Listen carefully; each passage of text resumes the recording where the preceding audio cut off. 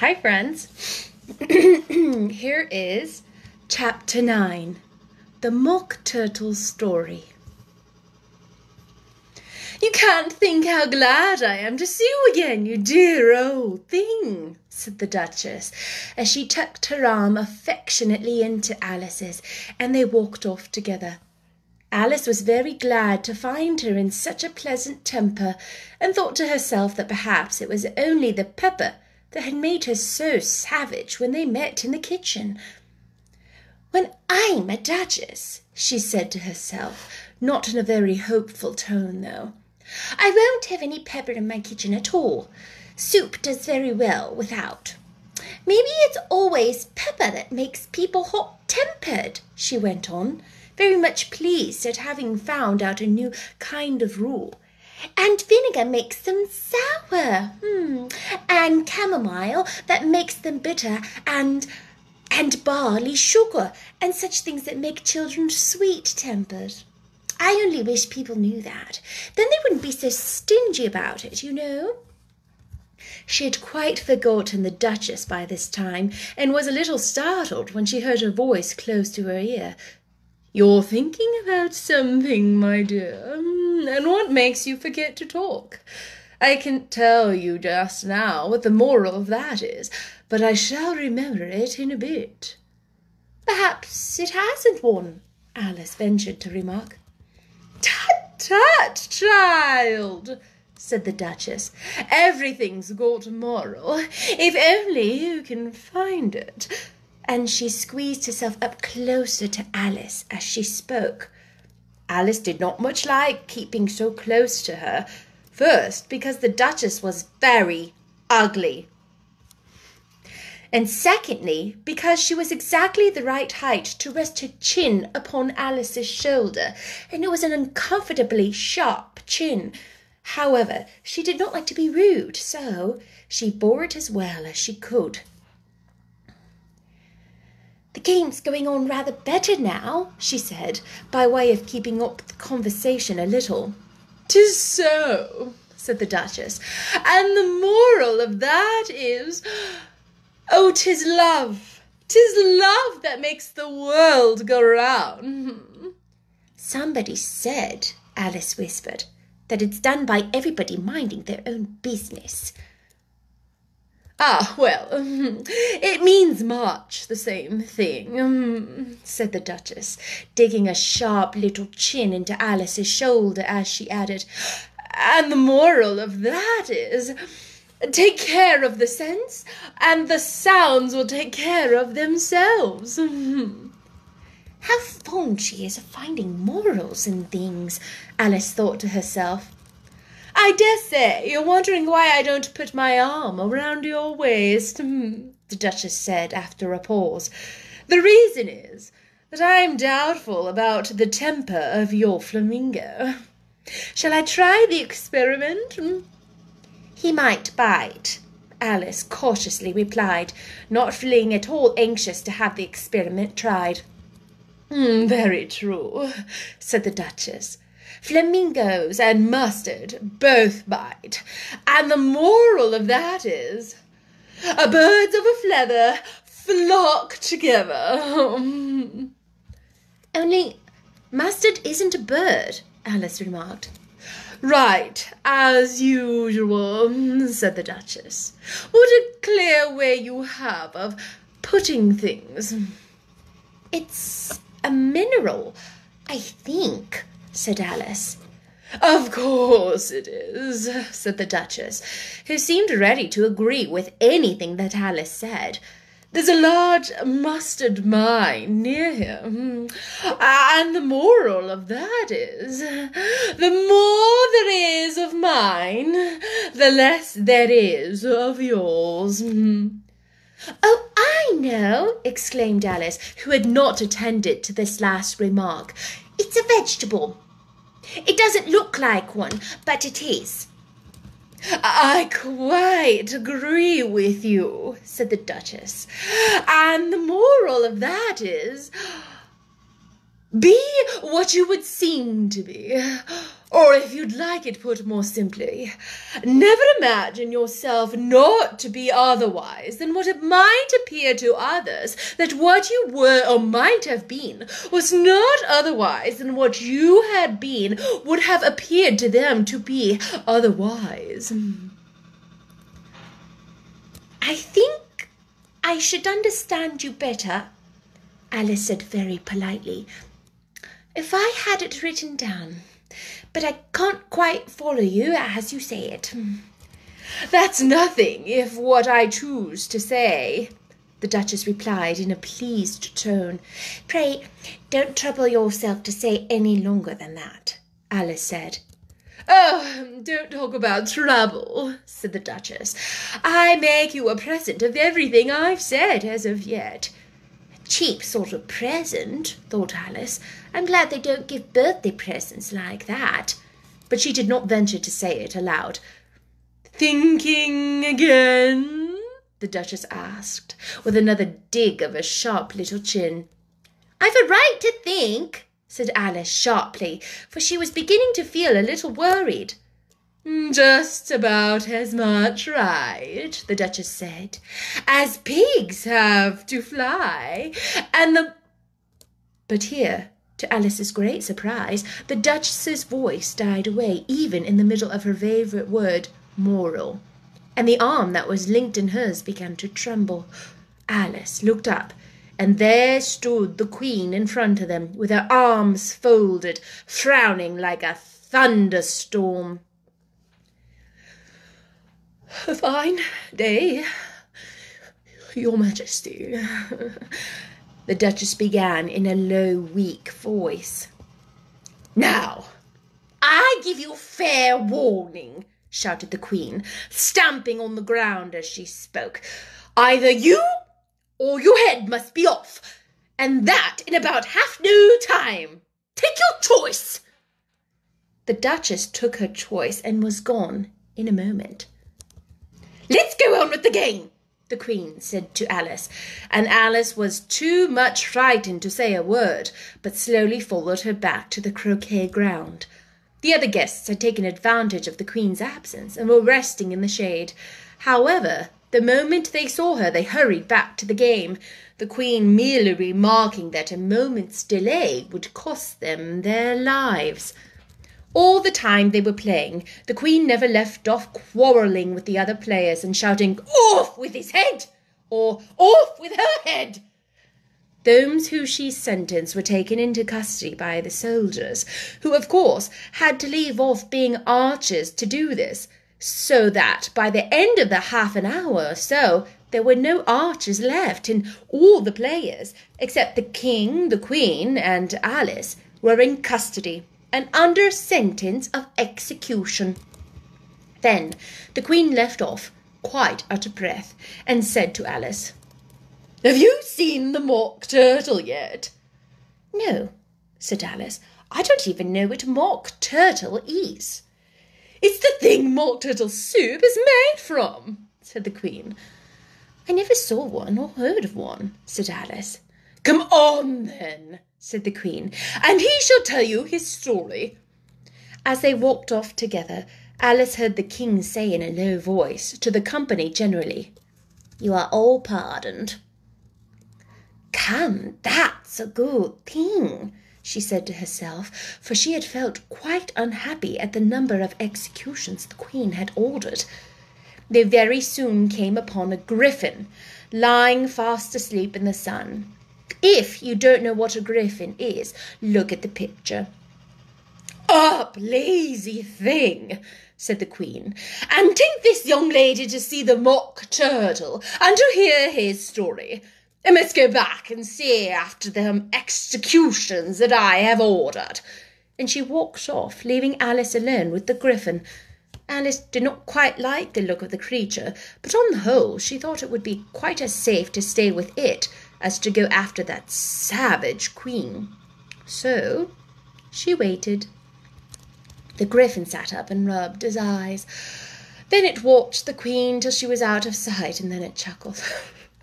"What fun," said the griffin, half to itself and half to Alice. "What is the fun?" said Alice. Why, she, said the Gryphon. It's all her fancy, that. They never executes nobody. You know. Come on. Everybody says come on here, thought Alice, as she went slowly after it. I never was so ordered about in all my life. Never. They had not gone far before they saw the Mock Turtle in the distance, sitting sad and lonely on a little ledge of rock, and, as they came nearer, Alice could hear him sighing as if his heart would break. She pitied him deeply. What is this sorrow? She asked the Gryphon, and the Gryphon answered, very nearly in the same words as before. It's all his fancy, that. He hasn't got no sorrow, you know. Come on. So they went up to the Mock Turtle, who looked at them with large eyes full of tears, but said nothing.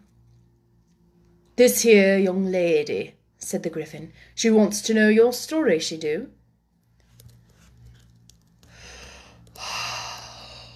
I'll tell it to her, said the Mock Turtle in a deep, hollow tone. Sit down, both of you, and don't speak a word till I've finished. So they sat down and nobody spoke for some minutes. Alice thought to herself, I don't see how he can even finish if he doesn't begin. But she waited patiently. Once, said the Mock Turtle at last with a deep sigh, I was a real turtle. These words were followed by a very long silence, broken only by an occasional exclamation of from the Gryphon, and the constant heavy sobbing of the Mock Turtle. Alice was very nearly getting up and saying, Thank you, sir, for your interesting story. But she could not help thinking there must be more to come, so she sat still and said nothing. When we were little, the Mock Turtle went on at last, more calmly, though still sobbing a little now and then. We went to school in the sea. The master was an old turtle, and we used to call him Tall Toys. Why did you call him Tall Toys if he wasn't one? Alice asked. We called him Tall Toys because he taught us, said the Mock Turtle angrily. Really, you are very dull. You ought to be ashamed of yourself for asking such a stupid, simple question, added the Gryphon. They both sat silent and looked at poor Alice, who felt ready to sink into the earth. At last the Gryphon said to the Mock Turtle, Drive on, old fellow. Don't be all day about it. And he went on in these words. Yes, we went to school in the sea, though you mayn't believe it. I never said I didn't, interrupted Alice. You did, said the Mock Turtle. Hold your tongue, added the Gryphon before Alice could speak again. The Mock Turtle went on. We had the best of educations. In fact, we went to school every day. I've been to school every day too, said Alice. You needn't be so proud of all that. With extras? Asked the Mock Turtle a little anxiously. Yes, said Alice. We learned French and music. And washing? Said the Turtle. Certainly not, said Alice indignantly. Ah, then yours wasn't really a good school, said the Mock Turtle in a tone of great relief. Now at ours, they had at the end of the bill French, music, and washing. Extra. You couldn't have wanted it, Madge, said Alice, living at the bottom of the sea. I couldn't afford to learn it, said the Mock Turtle with a sigh. I only took the regular course. And what was that? inquired Alice. Reeling and writhing, of course, to begin with, the Mock Turtle replied. And then the different branches of arithmetic. Ambition, distraction, uglification, and derision. I've never heard of uglification, Alice ventured to say. What is it? The Gryphon lifted up both its paws in surprise. What? Never heard of uglifying? It exclaimed. You know what to beautify is, I suppose. Yes, said Alice doubtfully. It means to make anything prettier. Well then, the Gryphon went on, if you don't know what to uglify is, you are a simpleton. Alice did not feel encouraged to ask any more questions about it, so she turned to the Mock Turtle and said, What else have you learnt? Well, there was mystery, the Mock Turtle replied, counting off the subject on his flappers. Mystery, ancient and modern, with seaography, then drolling. The drolling master was an old conger eel that used to come once a week. He taught us drolling, stretching, and fainting in coils. What was that like? said Alice. Well, I can't show it to you myself, the Mock Turtle said. I am too stiff, and the Gryphon never learned it. Hadn't time, said the Gryphon. I went to the Class 6 master, though, and he was an old crab, he was. I never went to him, the Mock Turtle said with a sigh. He taught laughing and grief, they used to say. So he did. So he did. said the Gryphon, sighing in his turn, and both creatures hid their faces in their paws. And how many hours a day did you do lessons? said Alice, in a hurry to change the subject. 10 hours the first day, said the Mock Turtle. 9 the next, and so on. What a curious plan, exclaimed Alice. That's the reason they're called lessons, the Gryphon remarked, because they lessen from day to day. That was quite a new idea to Alice, and she thought it over a little before she made her next remark. Then the 11th day must have been a holiday. Of course it was, said the Mock Turtle. And how did you manage on the 12th? Alice went on eagerly. Enough about lessons, the Gryphon interrupted in a very decided tone. Tell her something about the games now. That's the end of chapter 9. I had a totally different voice planned for the turtle before I started. And then suddenly this voice came out. But I love it. I totally love it. Sometimes if you wait until you feel like you're perfectly ready, you can't do it. You know what I mean? If you feel like you wait until you're going to do it 100% perfect, you never do it. And sometimes you just have to dive in. And sometimes the best things happen when you do that. So fun. Chapter 10 tomorrow, the Lobster Quadrille.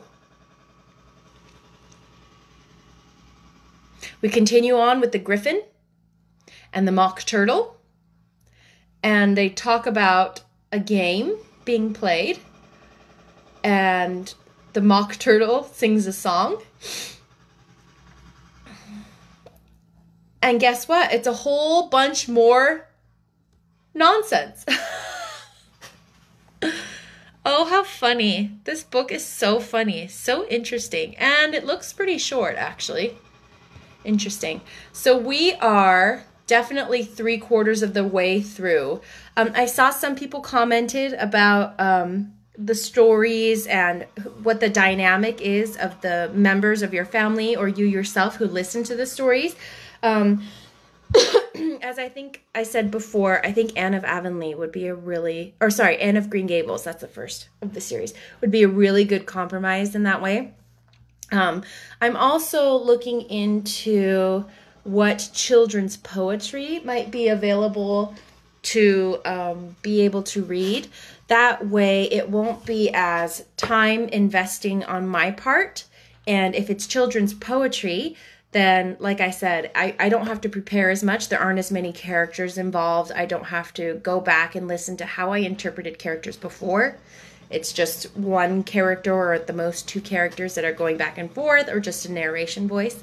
So I could do a children's poetry alongside a more adult story like a Jane Austen story or Charlotte Bronte story or something like that to keep young people's attention. So I'll be looking into what options. I hope you're enjoying this story.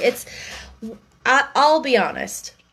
I prefer the stories to something as fantastical as this. It's harder for me to relate to and get as involved with the characters because it's so unrelatable. It's completely fantasy land, right? But what I do love is how from the perspective of a child this all is. Like, all this would make sense to a kid. They'd be like, yep, and then this happened, this happened, this happened. An adult would be like, well, wait, how did that happen? And a kid's like, yep, that's what happened. You know? I think that is really, really fun. A bunch of silly nonsense. Anyway, I hope you're having a good day, and I'll see you for Chapter 10 tomorrow, The Lobster Quadrille. Bye!